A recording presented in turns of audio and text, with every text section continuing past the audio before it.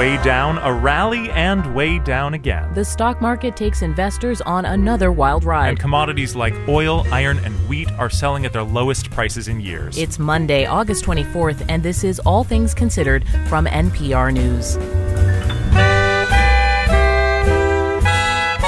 I'm Adi Cornish. And I'm Ari Shapiro. Coming up, economist Austin Goolsbee answers your questions about the stock market swings. When's the right time to panic? Never. That's the worst thing that can happen in an environment like this. You will regret the decisions you made in the panic. Later, we'll meet a Chicago chef who runs her own restaurant, even though she's blind. And in our tech segment, the call is coming from, well, not inside the house exactly.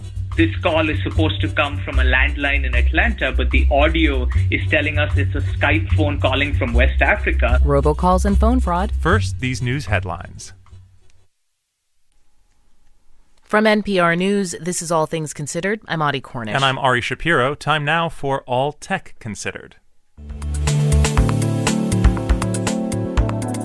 Maybe you've had this experience recently. The phone rings. Hello? Hello? Hello? Nobody's there. Well, actually, there may have been somebody there. If not somebody, at least a computer calling your number and tens of thousands of others to build a list of people to target for theft. Today on All Tech, we're talking about the growing problem of automated phone scams. According to one firm's analysis, they are up 30% in the past year. Here's NPR's Arti Shahani to tell us how they work. Maybe you gave your number to Target or another big retailer that got hacked. Maybe you entered an online raffle to win a free iPhone. In any number of ways, the criminal ring gets your 10 digits, loads them into an automated system, and that initial call you get with silence on the other end? That's essentially the first of the reconnaissance calls that these fraudsters do.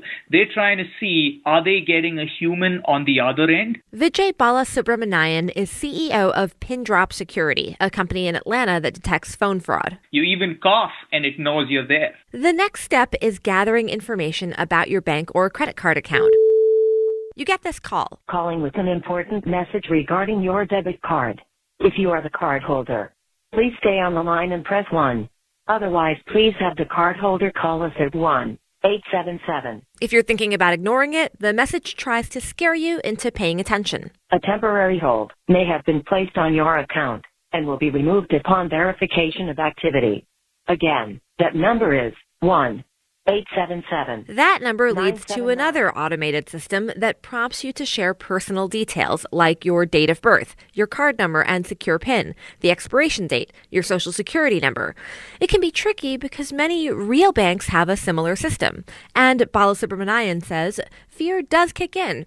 He recalls one big scam. Or we last year had this IRS call where they were saying you owe back taxes. If you wanted to call back or have time to talk to your spouse before paying over the phone, the fraudster wouldn't let you go. They're like, okay, if you want a moment to process this, we're going to send the law enforcement in front of your doorstep. There's also a very interesting detail about this 1-877 number. If you call back from your phone, which the criminal dialed, you get the prompt. If you call back from somewhere else, you get... this number has been deactivated. So a regulator or police officer that's trying to crack down will think incorrectly it's out of commission. Banks and credit card companies hire PinDrop to help them detect fraud. Here's a real-life example provided by one call center. It starts with the operator. I apologize. I'm having a little bit of a hard time hearing you. Are you on a, I'd like to know the available credit in my account. Got it. The caller, who is pretending to be the account holder, wants to know his available credit to make sure the account is worth pursuing. Your available credit's $34,999. $34,999? Yeah, $34,999. That's good money. Okay. Could you help me update my mailing address today? Update your address? The caller proceeds to take over the account. Now, there are clues that the guy calling isn't legit. Listen again to the quality of his voice. No, I'd like to know the available credit in my account. Internet-based phone services divide your voice into little packets, wrap them up, and ship them across the network. If a packet gets lost, you get a break in the audio. The size of the break varies by country, by network conditions, the specific device you use, Samsung Galaxy, MacBook Air. and the voice itself. These all give additional clues. PinDrop has a tool that puts about 147 clues together and rates how trustworthy the caller is in real time, so an operator can tell. This call is supposed to come from a landline in Atlanta, but the audio is telling us it's a Skype phone calling from West Africa. There's no similar tool available for the average person. Bala Subramanian says your best bet is to make sure the number you're calling matches the number on the back of your credit card or debit card or the company's website. Arthi Shahani, NPR News, San Francisco. And the Federal Trade Commission is trying to combat the rising number of illegal automated phone calls. Patty Hsu is an attorney at the FTC who leads that effort. Welcome to the program. Thank you very much for having me.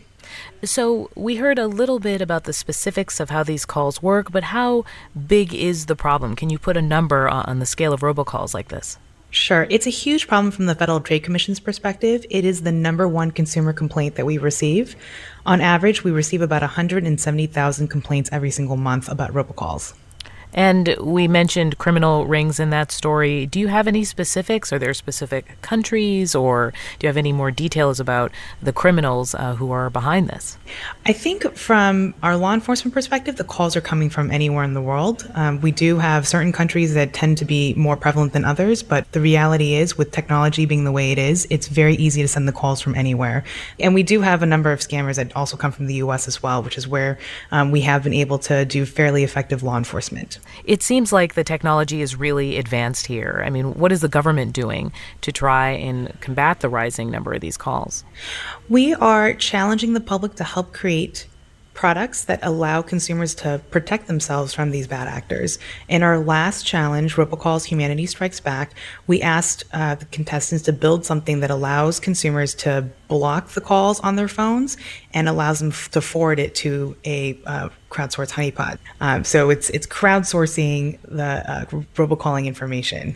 Now, you may ask, why is that last part so important, the call forwarding to a crowdsourced honeypot? And for us, from a law enforcement perspective, getting that data on those robocallers is actually very useful for our law enforcement efforts.